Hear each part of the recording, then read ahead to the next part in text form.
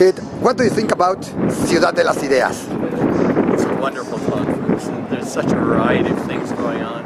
I'm looking forward to hearing talks and performances after mine. I was worried about my performance, and so I wasn't able to go to the things this morning. But it's fabulous. What has impressed to you? Because you have an impressive life. You are scientific. You already work with a movie. What impressed you about Ciudad de las Ideas? I think what impresses me actually is talking privately with some of the other speakers. This is something that I have an opportunity to do and most people don't, but these are very interesting. With whom did you have the opportunity already to? With Maz, who's from Iran, and is really a very interesting guy. He's a comedian. The comedian. A comedian, yeah. And I enjoyed that particularly. We rode in the car from the airport together.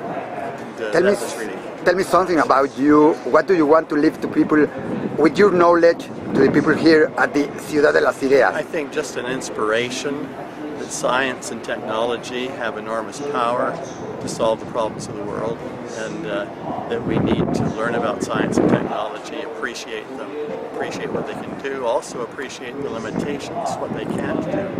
That's so important for the future of the human race, for humanity. For example, what is a limitation now of technology or of science?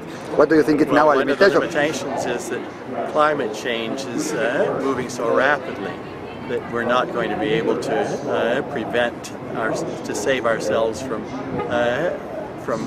very bad effects. But we can slow it down. We can adjust to it, but we have to move rapidly. But we're so slow in moving with dealing with climate change that it's quite worrisome. You are a scientific, but you also work, like we told, in a movie. When you see a movie now, and you see, for example, Back to the Future, yeah. Now movies go faster. They invent more things than in science. What do you think about it? If science has a way to go or has to follow what movies has? Well, there are different kinds of movies. There's movies like Interstellar, which follow the science closely. There are movies like the Harry Potter movies, which are really science fantasy. They're more about magic. They're still sometimes called science fiction. There's a place for both types of movies.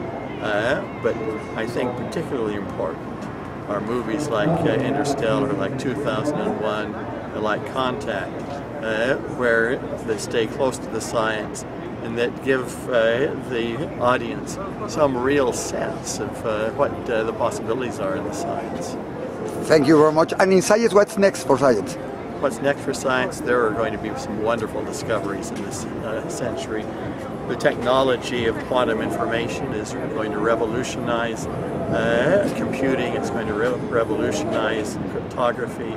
The detection of gravitational waves from colliding black holes and later from the birth of the universe will show us an entirely new side of the universe. Biological sciences are becoming very powerful. We're moving into an era where technology, much of technology is biological. We didn't dream it would be that way 30 years ago.